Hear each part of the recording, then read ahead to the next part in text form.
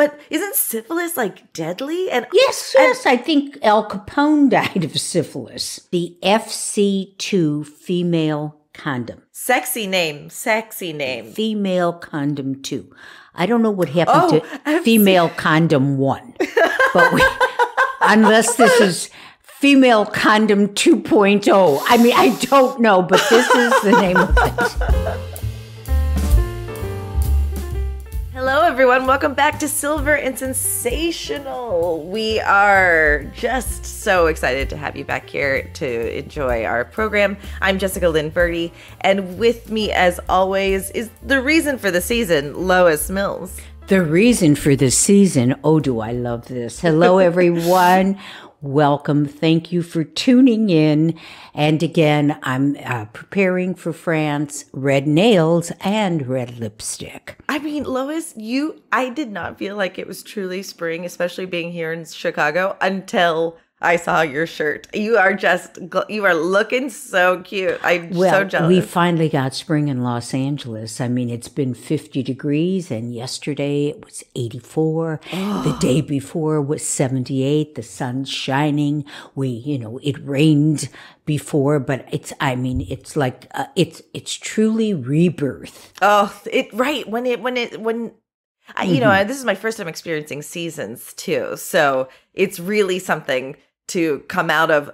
It snowed here last week. I know. I know. And now there's dandelions in the grass. So I'm going to tell you, I can't remember what day it was. I cannot remember, but sometime over the weekend, whenever New York was getting their earthquake, right. I watched hail hitting the rooftop next to me. Wow. I mean, Los Angeles is been going on here. Los Angeles is having some type of year for sure. But anyway, is. So we are in the middle of our sexcapades, could you say? I like that. Yeah, but before we do that, we just want to remind you that we are also on the journey to getting 2,500 subscribers here on YouTube.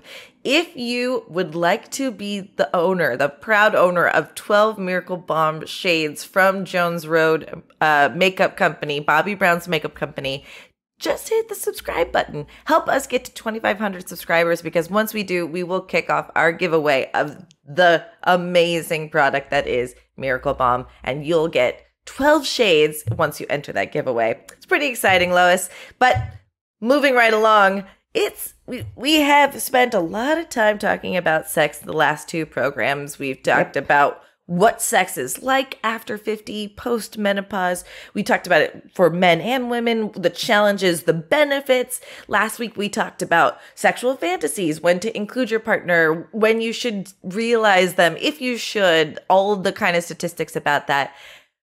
Today, we're kind of pumping the brakes. Yep. In a good way. Lois, I have to be honest, I am not a safe sex practicer often. I know all the things, and I imagine our over 50 postmenopausal group thinks that, I don't need to wear a condom anymore, so why should I? But I really hope that's not the case. Well, I'm going to tell you, it's been an eye-opener for me, several years back, I remember hearing all the stories about the influx of STDs and in nursing homes. Oh, yes. Because you remember that? Yes, I do remember that. And it was, oh my God. But then, I'm thinking, things have changed a lot. And I think many women 50 and over, may not be doing what we should be doing. So, I'm going to just read a recent federal report that shocked me, and wait till you hear this. Okay. It found that cases of chlamydia, gonorrhea, and syphilis increased 7% from 2017 to 2021. Reaching 2.5 million cases. Whoa. Syphilis infections surged 32% in 1 year from 2020 to 2021. And these are just the reported cases. Now, we're talking about silvers. This is a category. This is silvers. Just silvers. Wow. And not the 20 to 29-year-olds. This is people over 50. But isn't syphilis like deadly? And yes, I think Al Capone died of syphilis. Right. And like, so this might be TMI, but I'm just sharing this because they are common and they can happen to anybody. And I had chlamydia and I didn't know it for a full year. And so what's wonderful about the world we live in now is you go get tested, you take medication, but aren't some of these sexual infections like visible? Don't you? Well, we'll get to what the symptoms are. Gotcha. But, there's a lot of factors involved. And one of it is, people again, we're going to, so I don't have to keep repeating this. We're talking about people 50 and over, 40 and over, but let's say 50 and over, because most of us haven't been educated about sexually transmitted diseases and infections. Really? No, we weren't. And listen. Oh my gosh, Lois. If we go back, we're talking, the major worry that most of us had as premenopausal women was getting pregnant. So once that was off the table, we felt this sense of freedom. So I'm just putting this together, and I think this is the divide between the generations. Yeah. There's no question. Because we were educated about and granted, I'm in Los Angeles. I'm not in some Bible Belt country part of, USA who's preaching safe sex as abstinence. Yeah. So you guys probably did have sex education, but not education about how to have sex, unless it was for procreation. It was not, first of all, we didn't have that many. I mean, what I'm about to talk about today, I had no idea even existed. Oh my goodness. So that's even at this time in my life. So because wow. I'm part of the pill generation. Right. So condoms weren't being used. We didn't use condoms. Oh my God. Because condoms in my day were used not to get pregnant. Oh, Lois. And same thing with diaphragms. This was, all of this was right. So you didn't get pregnant. So, it was with the onset of HIV that we started talking safe sex in a very serious fashion. I mean, there was a program when I was 10 that was on my cartoon channel that educated us about safe sex with Magic Johnson putting a condom on a banana. So, I'm telling you, that was how much of an epidemic it was. But also, that just goes to show why maybe I'm coming in a little ignorant. That's the world I was born into.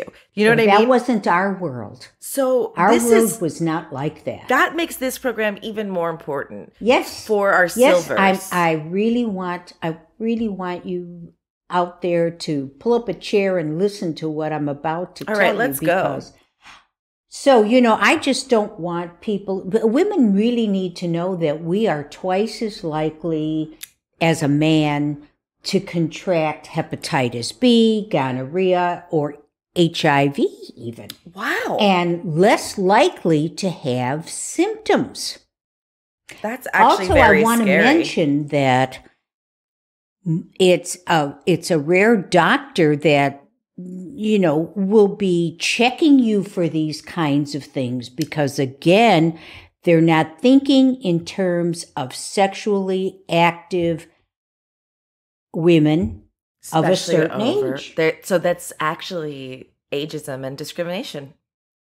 Oh, you want to put tags on? Yeah, but Hold I mean, on. Well, I mean, listen, there's just it's documented that women aren't taken seriously by doctors as much as men are. And that number increases greatly if you're a woman of color. So I'm just saying it would make sense that a doctor is not assuming that a woman of a certain age is as sexually active, which is discrimination or an assumption, or you know what I mean? So I kind of like talking in those terms so that we as women especially know how to advocate for ourselves better, to go to the doctor and say, I'd like to be tested for these things. Exactly. So, so again, let's go back to, a mindset, so don't think just because you're with one person that this is safe, because first let's figure that he really isn't a virgin. And so we don't know what he's bringing to the table. That's absolutely right. And, we really don't know if you're truly the only one. That's such a good point too, Lois. And I think this does speak especially to our silvers that are out there dating too. There's absolutely, you start being more protective of yourself is what this is all about today. Gotcha. And, just don't be believing that you're the only one. I hope you are. I hope he's telling you the truth. And I'm not trying to say you should be suspicious or mistrusting, but, I'm sorry. Just protect yourself. And there's no guarantee about anything. No, and I will just say, it's not sexy asking the person you're interested in to get a test before you have sex. But it's very common for people in my generation to ask that. And I genuinely won't have sex with somebody until I have had a sex test. I am telling you, this never even occurred to me. But again, I was raised in this world, so it makes so much sense. Exactly. And so, even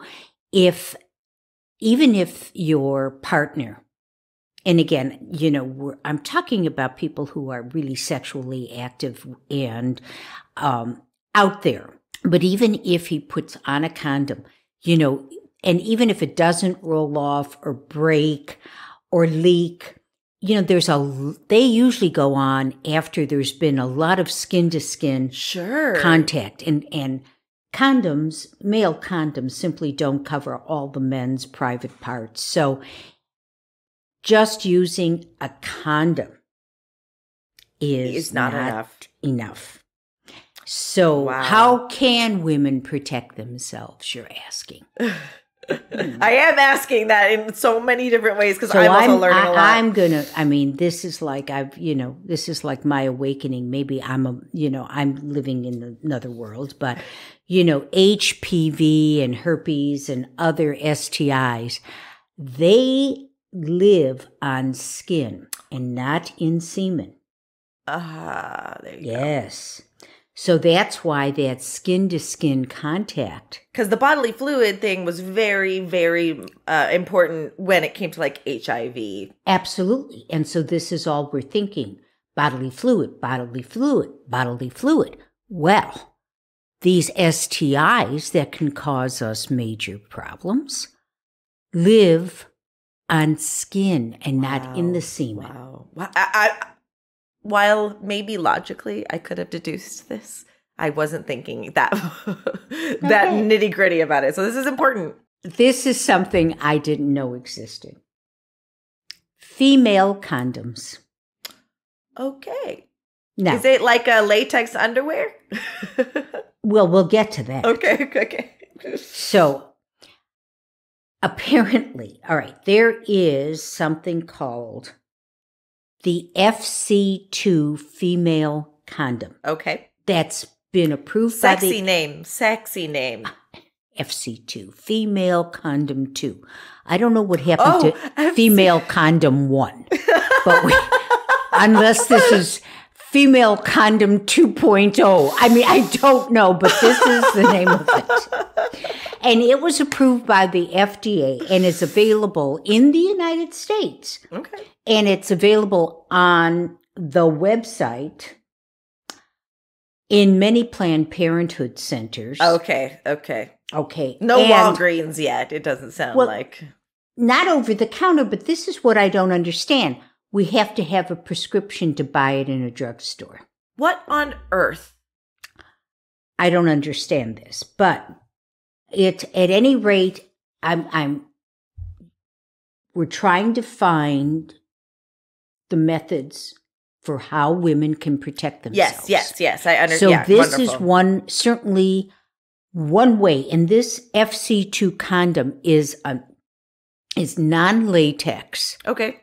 So, if you're latex sensitive, it's not an issue. It's very soft, and it's like a sheath that covers the cervix and vagina.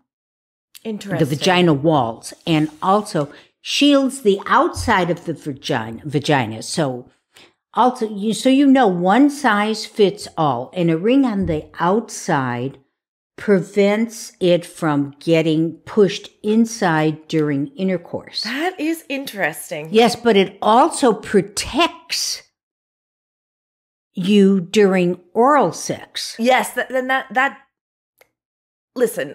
And which is also an issue to be concerned about.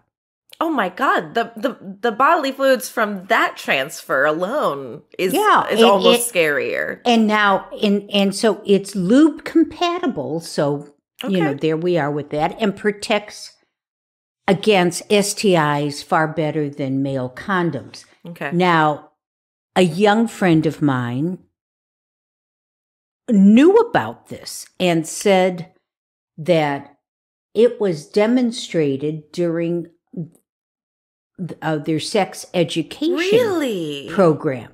So she said, "Oh no, I know all about that." And I'm like, ladies,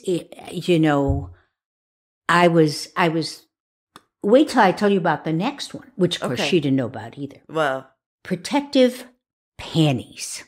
Okay. And they're called Lorals, Lorals, for protection. And we don't get anything for any of this. So just so you know, we're sharing information. We're sharing information. We're not pushing anything. And they are, I don't know, they're FDA cleared. Now, again, I don't know the difference between approved and cleared, but I went on the website, I checked them out. They fit like lingerie. They have different styles, just like, when you were buying your panties. Bikini or your bikini, hipster, boy cuts.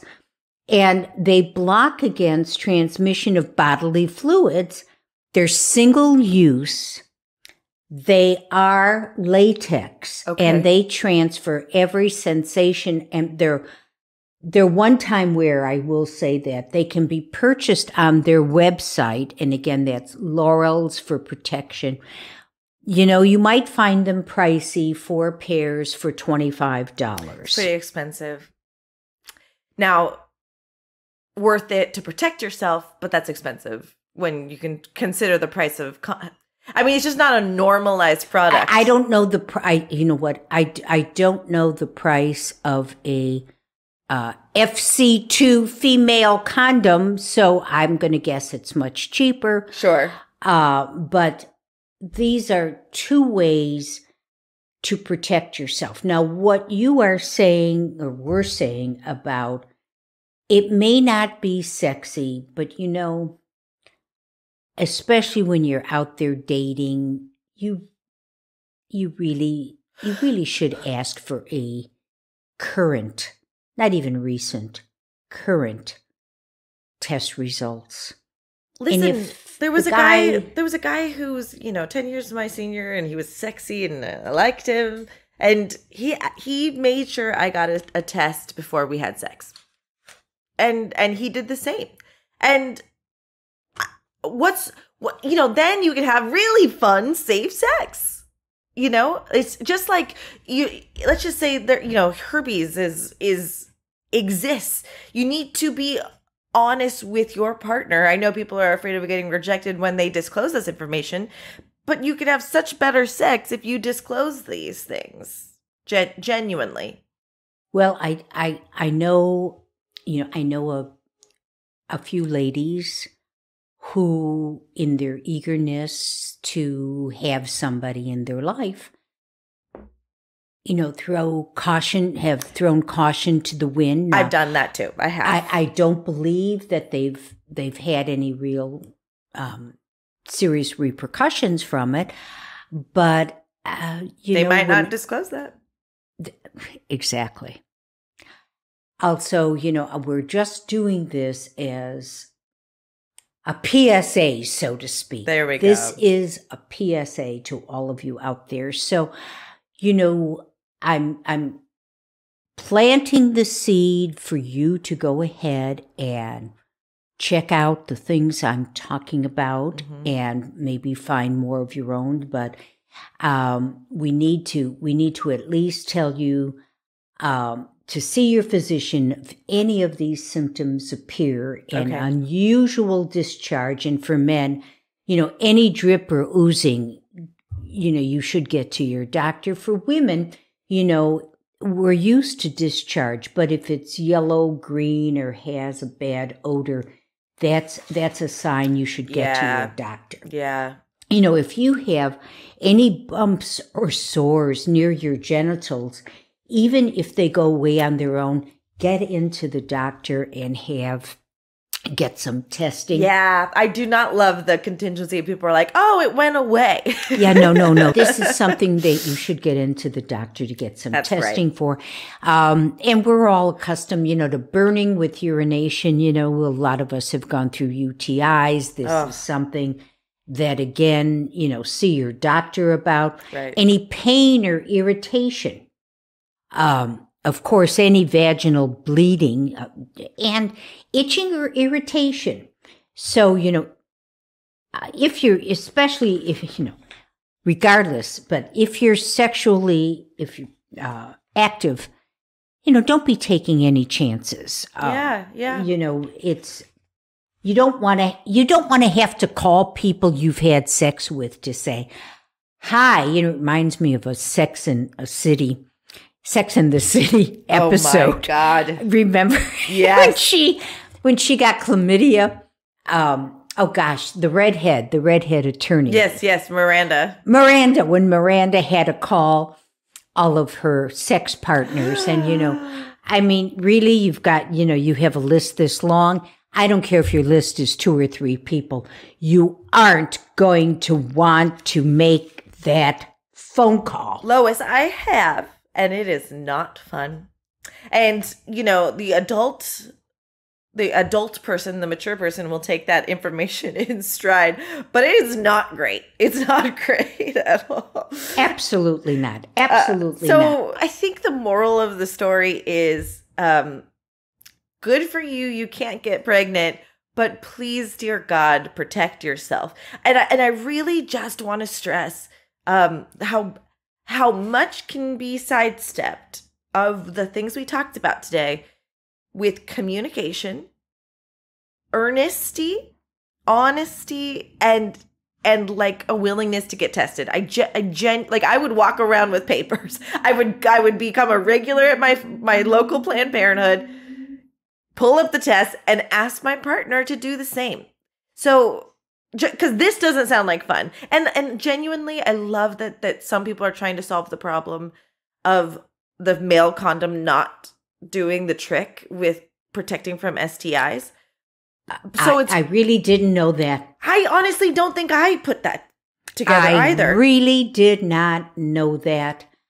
I don't care what kind of sex you're having, you're going to have skin-to-skin contact. That's just what it is. The STIs come out. So, but I guess my point is like if you're like me listening to you describe the FC2, it doesn't sound sexy. However, sex is so much more just than the physical act. So either protect yourself, get a test, communicate, get the female condom, do the things you need to do. Yeah, you want to put a name on it, call it the Trojan-S. I don't care what you call it. You call it Helen. The Helen. The Helen. It's just we were hoping that this really hits home with you. It's the last of our sexy time talks. Sexscape talks. Jessica, should we go on to say what we're going to be doing next? Well, I think since your journey of France, should I, shouldn't I, is coming more to fruition, I really want to follow you on that journey, Lois. So we're going to just really start putting the focus on what you're going through. Yeah. And the trials and tribulations, your emotions. And so we're going to be just looking through Lois's lens of the move, if it's happening, if it isn't. We really encourage you all to stick with us while we're doing this with Lois, because there's also some fun stuff that we're going to plan for September, maybe some review stuff. But right now, I just want to know what Lo is going through. Well, one of the things is, regardless if you're thinking you're never going to leave where you are now, some of the things that I am going through affect all of us at a certain point in our life. And, I want to share with you how I am maneuvering through it, and how there are people who are there to help me through it. And at any rate, I'm looking forward to it. So I think that's wonderful, Lois, because just to share just a little bit too, I didn't expect that I would have to leave my hometown. And I left for a good reason, but it was also financially based, So life comes at you quick, to quote Matthew Broderick from Ferris Bueller. And if you blink, you might miss it. So sometimes just things happen, and you've got to make choices. So I'm so excited to follow you on this journey. Folks, if you have enjoyed this program, make sure you reach out to us. Let us know what you're looking forward to hear about our show. You can find us on TikTok, on Instagram, on Facebook at Silver and Sensational. You can also email us at silverandsensational@gmail.com.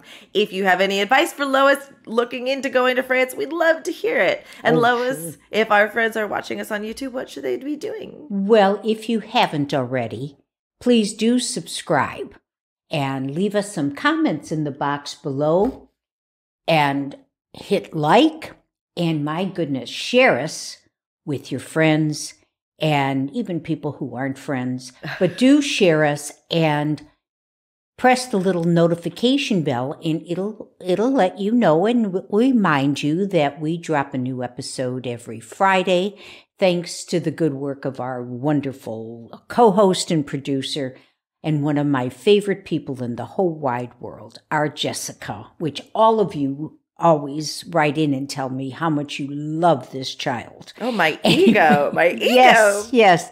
So thanks so much for tuning in. Remember that we've got this wonderful program going, so subscribe, and I look forward to seeing you again soon. Jessica, thank you, and I look forward to being with you and sharing my journey. I'm looking forward to it too, Lois. I'll see you next week. You bet. Thanks, everybody. Bye now. Thanks so much for watching us today, and please hit like, subscribe, and do share us with your friends. And again, we love having you as our audience. Stay with us. See us every Friday for a new episode.